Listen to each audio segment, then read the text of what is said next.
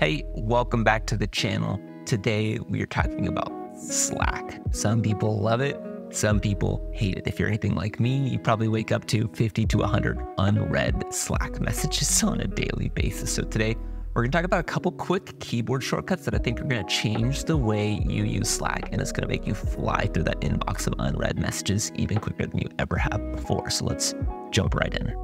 Okay, I'm logged into Slack now, and there's a couple of keyboard shortcuts that I think are going to be really valuable in terms of how you navigate Slack channels.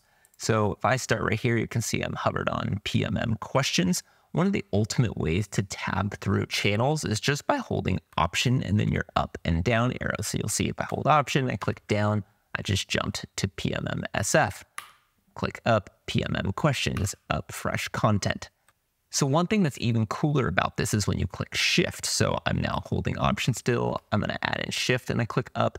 You'll see it's going to jump me to PMM resources because that's the most recent unread message. Or I can click Option Shift down and it will jump me down to random. So this is a super quick way to jump back and forth between channels where you have unread messages. I can't recount the number of times that I've got a message in a thread and I go and respond to it. Then I go quickly Option, Shift down, go back to the message thread. It's a quick and easy way to jump through unread messages. The next thing that I do is I use Command K to search all of the time. So if I just do Command K, it jumps me right up top there. I can search for basically anything. I can search for a channel. I can search for a person. I can search for a file. Whatever it is, it's quick and easy with Command K. Stop using your mouse, jumping up there, and clicking and scrolling through things. It's way quicker to just stay on your keyboard. The next one I want to talk about is just Command Shift D. It's a super quick and easy way to just hide the sidebar. Maybe you're deep in a channel, maybe you're reading a thread. Command Shift D just hides anything that's on the side over there. The last one that I use literally 100 times a day would be Option Click. So got a message here from Christina. She's telling me about something super exciting we're working on. I know I want to respond to it, but I just don't have time. I'll just hold Option, click. You'll see that it is now marked as unread, and I can go back and do my various other keyboard shortcuts to get anywhere else in Slack. So that's general navigation within Slack. Those, 6 keyboard shortcuts will change the way you use Slack. It's going to make you so much quicker.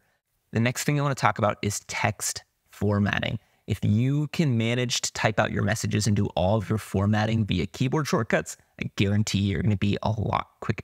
Okay, so I'm ready to start drafting my first message. Let's talk about a couple quick keyboard shortcuts that are going to allow you to format your text way quicker. So I'm going to go Command N to start a new message, and I'm just going to search for Barb right here. So there we go. We've got Barb. So now I can start typing my message, and I'm going to show you a couple quick ways to edit this text. So this is my first message to Barb. So if I just go and highlight all of that text, most of you are probably familiar, but Command B will make it bold. Maybe I need to go to the next line. I can do Shift Return. That gets you to the next line without actually sending your message by accident. Many of you probably know the horror of accidentally clicking Return just one time too soon. You've also got the ability to do code snippets. So if I do Command Shift C, you can see I'm now in code. So we've got /solution there. And do another Shift Return here. I don't know about you, but I use bulleted lists and numbered lists all the time. So that is Command Shift 7. We've got a list here. So we've got number 1, number 2, and number 3. I'm also using a bulleted list. That's Command Shift 8.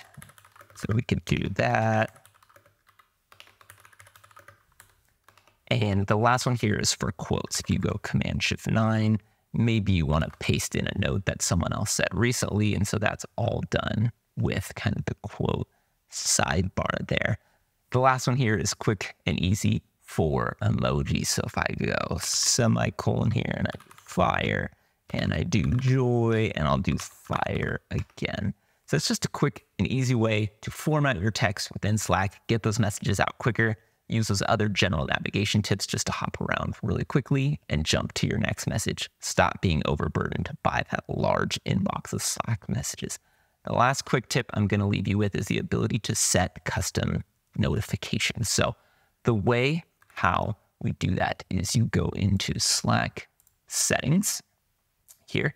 And you'll see right here, we've got my keywords. So this is a way to highlight a specific keyword. Maybe you see it pretty frequently in certain channels. Maybe there's a certain product that you need to be aware of, and you just want to know when people are talking about it. The way how keywords work is you add your text, separate it by a comma, add as many words as you need to. Then anytime those words are used within a channel that you're in, you get a little 1 next to it, and it highlights the text so you know when people are talking about it. So for myself, I'm going to put product marketing here.